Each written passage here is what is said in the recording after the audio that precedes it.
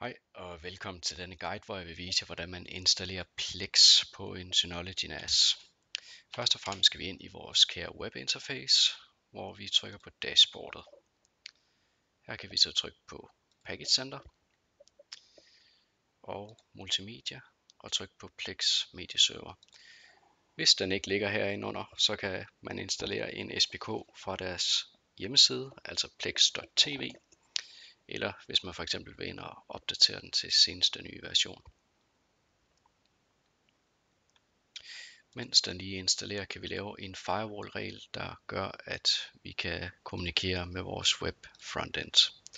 Trykker på Create, trykker på Custom, og sørger for, at det er TCP-porten, og så skriver vi 32400 her. Trykker på OK, og OK igen, og trykker på Save for at gemme vores firewall-regel. Sådan, så er den gemt, og vi er klar til at gå ind i dashboardet og åbne vores Plex. Og det er fint. Vi trykker på Skip, og så kan vi lige sign in. Hvis man ikke har en account, kan man trykke på My Plex her.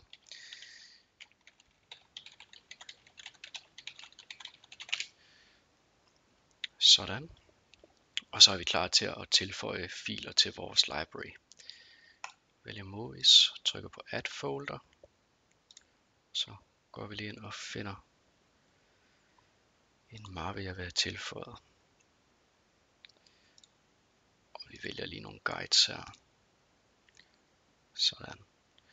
Så kan man simpelthen bare afspille filen ved at trykke her på Play. Man kan tilgå Plex udefra, hvis man har været inde i sin router, firewall, og få forwardet den her port 32400 til Synology NAS'en.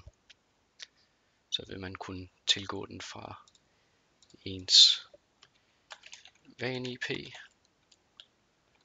:32400/web.